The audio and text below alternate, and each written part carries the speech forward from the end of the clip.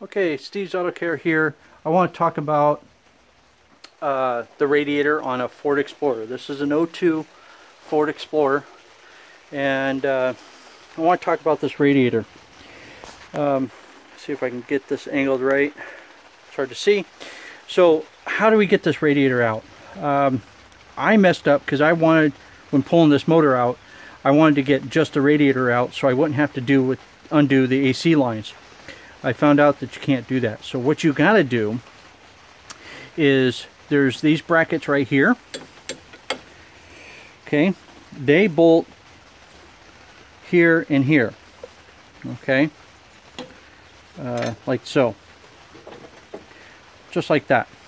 All right, you take those off, you undo your AC lines, and you undo your automatic transmission cooler hoses off the cooler lines, and then you take the whole unit out.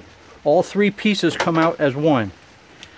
Let's see here. I'm going to angle you up so you can get a better picture of what it's going to come out at. It's fairly heavy and a little bit difficult to maneuver around the lines for the AC, but then you see it comes out as one unit.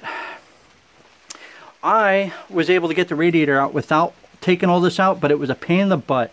This way is 10 times easier, especially if you have air conditioning equipment to where you can evac the Freon out.